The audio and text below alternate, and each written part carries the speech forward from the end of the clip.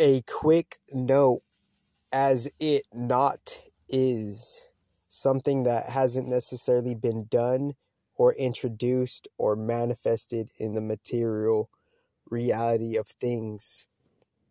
Different material funnels within the overarching landscape of material reality of how we can introduce concepts into a form of a project, and that form of a project relating to the material reality, and that being a new expression of how certain computer tool systems, quote unquote AI, could have a new program within a new program of how there's a context of a storytelling. AI is barely beginning or resetting in this new format of this intelligence wave, in how it is relatable to artificial intelligence. Is AI is barely beginning to retell the stories of true original Vedic lore. What does that mean? There's so much niche stories of Vedic lore that we don't know about so much, because everything is upside down. Majority of the source stories are coming from the allegorical Vedic stories, and those allegorical Vedic stories, they contain so many different themes within the stories that we don't even know, because we're only perceiving it in a quote unquote human lens way, end quote. So there's so much stories that are forgotten and over our head, and there's within the whole Vedic pantheon of things, you could see how AI is retelling and recounting stories of Vedic lore and re-expressing them. It's barely starting to do that, because there's so much niche stories that it hasn't necessarily retold in like proper detail, pretty much. And, seeing the bigger, spiritual open source of all of the words, obviously, without any of the human biases, etc. Because the main point of this video is, it's recognizing how AI is barely resetting and starting over based on how different things are being reintroduced. And one niche concept is, through the funnel of AI, it's barely recounting and retelling stories of Vedic lore, but we don't know the significance of the Vedic lore, because the Vedic lore, we're coming from that on a metaphysical ancestry, respectively. And we're also coming from that as its own funnel of wisdom. Like that, the wisdom is created from the ancient timeless stories, not just the wisdom, but material creation. So simultaneously, the particular information, intel tidbit of knowledge here is wisdom itself and material creations itself and deep ancient human psychology itself is coming from the neutral Vedic stories, and we're not perceiving them or interpreting them correctly, because on a metaphysical ancestry level, we're coming from that system of the Vedic lore of how the civilizations and the genetic DNA pools, they're in that format of the system of the quote unquote Vedic lore, end quote, within all of their, pretty much all of the quote unquote GHs, end quote, how they participate on a different vantage point, on a different field, and they're sourcing particular things, civilizations, if you will. And it's not just about the reincarnation system. It's about the source of the civilizations where we first started, before we even started incarnating post, whatever we started from. Because the main point of this video is just seeing, we don't necessarily recognize how broad the Vedic system is. The Vedic system has so much, in between the Vedas and the Upanishads and all of the songs of the different godheads. In between of that, there's niche stories of a particular predecessor that we have a particular unique spiritual relationship with, because there's so much stories. We don't know, before the Gita, on a different as above level, we don't necessarily understand that Karna and Arjuna, they were switched families at birth. And even before the war started, that was a predestiny kind of thing. And within that, we're barely looking at, we're not supposed to understand the Gita in a human way, because because it was something that actually happened, respectively. And within the happening of it, we barely comprehend how it could have happened and how there was a bigger script writer, quote unquote, God, end quote, that preordained it. So that's the thing that's beyond like anybody claiming they're anything. It's not about you're claiming this religion. Anybody can claim a religion. It's how you have already put the spiritual work and engagement within that spiritual tradition.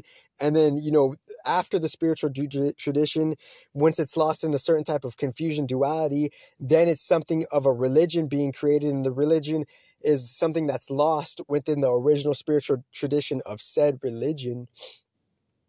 So within all that being said, there's so much like Vedic stories that are barely being retold through the funnel of AI. And it's ironic because ancient AI, like 6,000 years ago, it was probably influenced most ironically from the stories as well. You know, the Vedic stories, like, you know, producing like metaphysical creations, artificial creations, even at that, ancient human psychology creations and situations.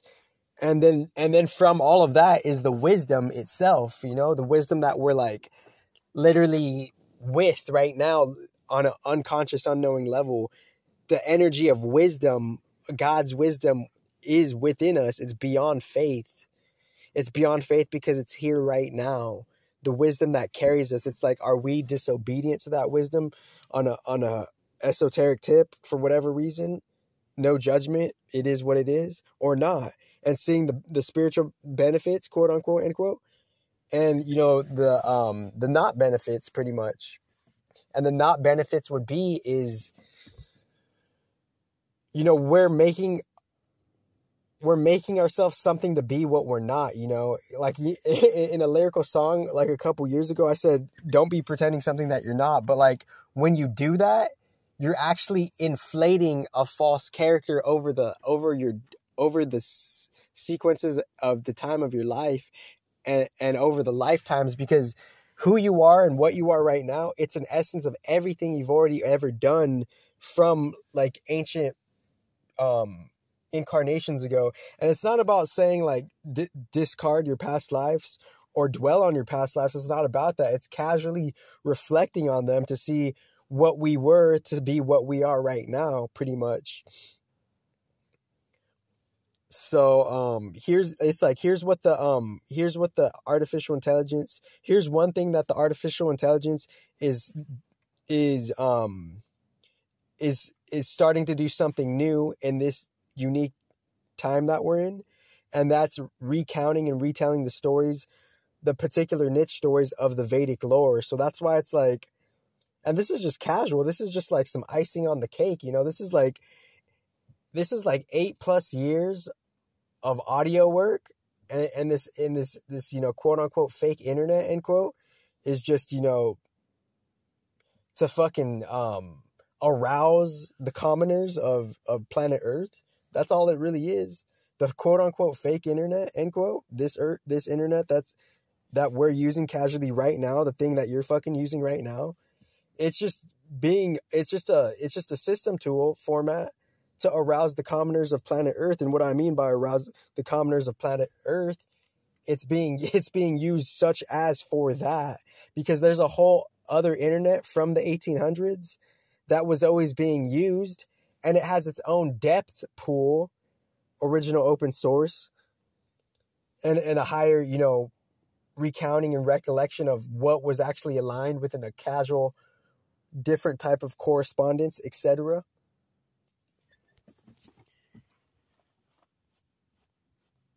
Is seeing the internet in the 1800s, it was it had its own field, pretty much. And what I mean by that, within its own field, we're letting our ego get the best of us. That's what's happening with the human psychology consciousness, the human ego consciousness. We're letting our ego get the best of us by, like, you know, kind of like not balancing certain things out. And within that, we could create sour egos for us by just being depolarized or unpolarized within different aspects of ourselves. Because we think we like the acute, like typical human psychology. They think they like, for some odd reason, like we like, how do I say it? Like, you know, appropriately is, you know, so like in a confused way, we think we have it all figured out, but we actually don't, you know, because we have to be open to new wisdom. And if we're open to new wisdom, that will reflect in secret ways in our life, you know, in our life's work, respectively. And who am I sponsoring today? Gingerade Kombucha GT's Synergy. What a beautiful creation.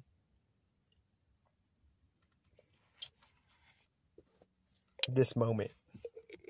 And within the dualities of beauty, there's heinous aspects that hopefully could be transformed realistically and positively.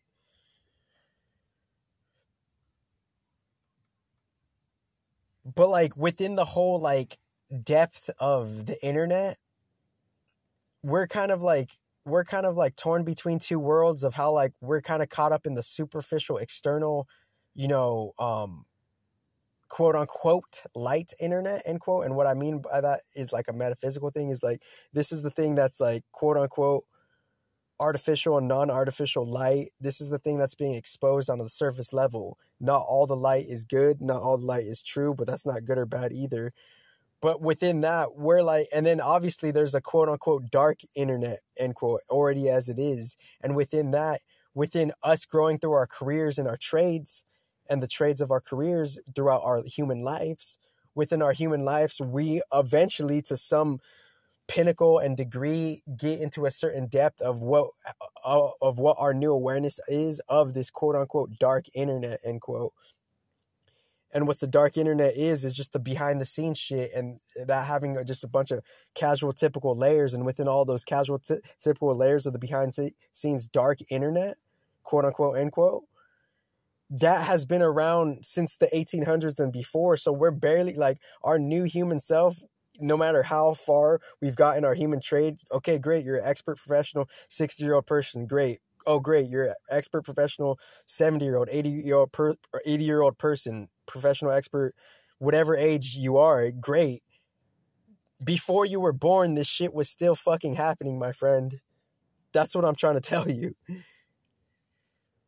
And within that, we're always like, we have to always be, we don't have to do anything, but we could always be in a state and a mood and a space to learn, to want to learn, no matter who or what you are. Because if we want to do that, then energetically we're put in the mood of a particular type of quote unquote necessary modesty, end quote. And I say necessary modesty because that necessary modesty is the emotional or the intellectual gateway to actually propel us to actually want to engage with what's intellectually correct and proper for us.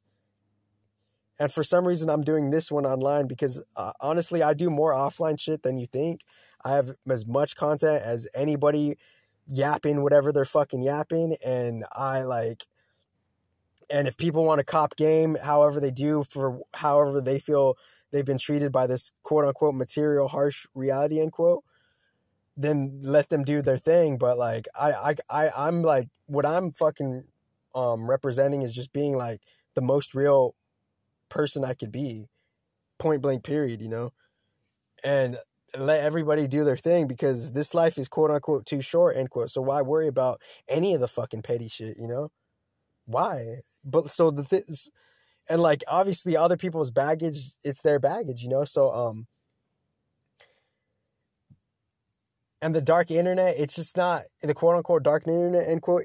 It's not necessarily just dwelling on the negativity, even though it has that. It's not necessarily dwelling on just the doom and gloom, even though it has that, end quote. It's also dwelling on something that could balance that and something that's actually really, really, really positive. You know, and my, you know, definition of positive meaning like something that's actually like somehow it's in a state of bliss that's opposite to anything that you could call in detriment or in distortion. So this is advanced intellectual metaphysics. Thank you very much.